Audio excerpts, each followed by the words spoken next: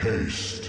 Hey, what's up guys? Haste here, and as of right now, April 17th, 2021, there's something kind of cool that you can do when you turn on the artifact of dissonance. It breaks the game and no monsters spawn. Pretty cool, right?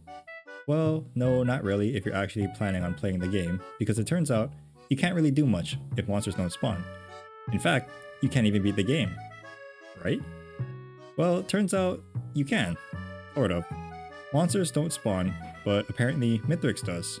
So all I have to do is literally activate the teleporters, dance around for a little bit while it charges, until I get to the moon. Actually, could I just speedrun this?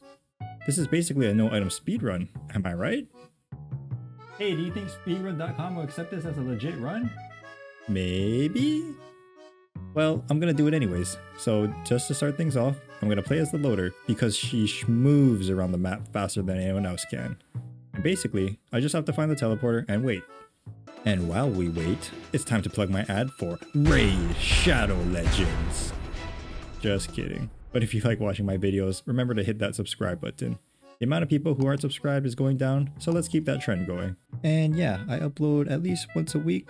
It's mostly Risk of Rain 2 stuff, but sometimes I sprinkle in a random video here and there. Chef's kiss for the meme videos too. Mwah. Now let's get back to this video.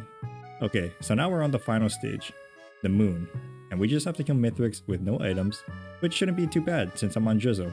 But I'm also kind of bad at this game, so fingers crossed I don't die.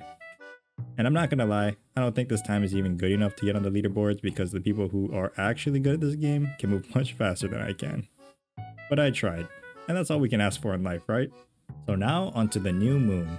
Since the new anniversary patch, the moon requires you to charge 4 pillars to summon the jump pads, which really isn't a problem when there's no enemies to get in your way of charging them. But it still takes some more time to charge, so tack on an extra 2 to 3 minutes for these to charge. And now, it's Mithrix time. Basically, fighting his first form isn't too bad, just have to avoid getting Welcome to the Slam Jam featuring his hammer.